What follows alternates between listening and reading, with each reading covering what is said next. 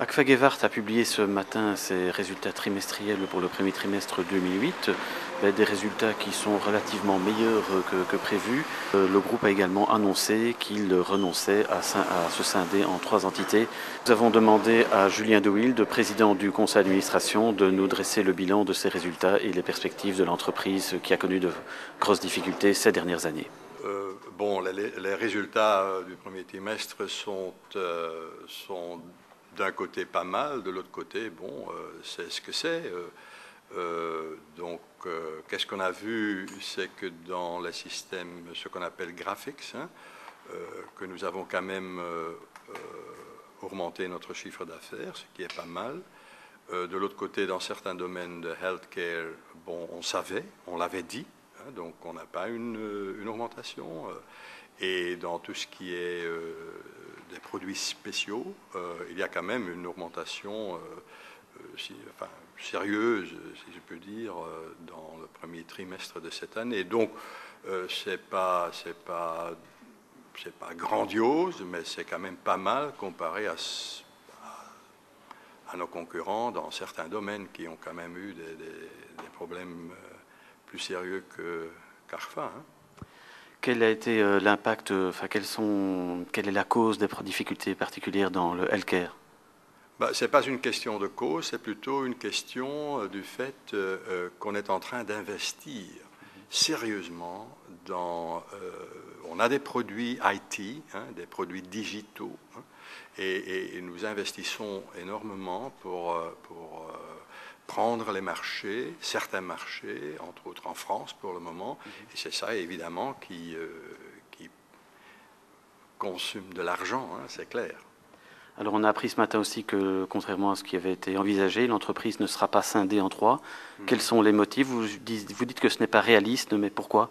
Ce n'est pas réaliste parce que le monde a changé, comparé à il y a 18 mois, 2 ans, au moment où le Conseil a décidé de faire ça. Donc, pour le moment, on est convaincu que ce n'est pas réaliste parce que les marchés financiers sont tels que c'est très difficile de le faire.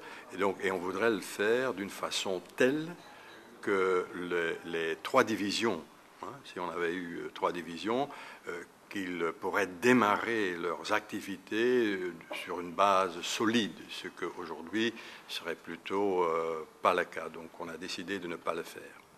Pour vous, quel est le scénario idéal maintenant pour Agfa-Gevaert? Il y en a plusieurs, donc on va voir. On a demandé à Lazare de nous aider là-dessus, donc il y a plusieurs scénarios.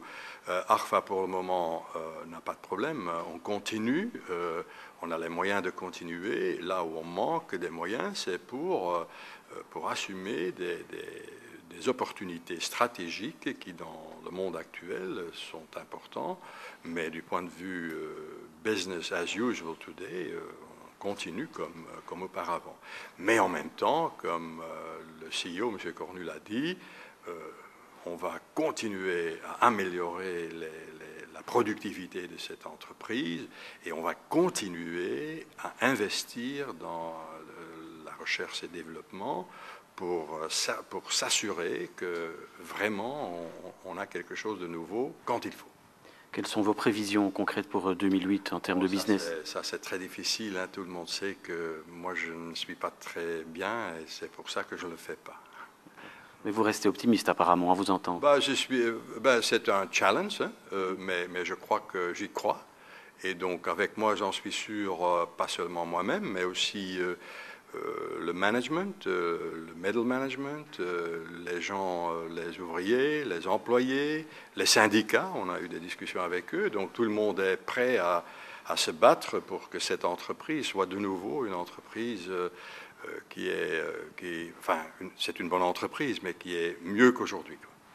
Dernière chose, vous venez de parler des syndicats, du personnel. C'est un personnel qui a été fort secoué ces dernières années. Ouais. Qu'est-ce que vous pouvez lui dire concrètement? Est-ce qu'il peut être confiant? Quand on reste tous dans le même bateau, dans la même direction, on va gagner.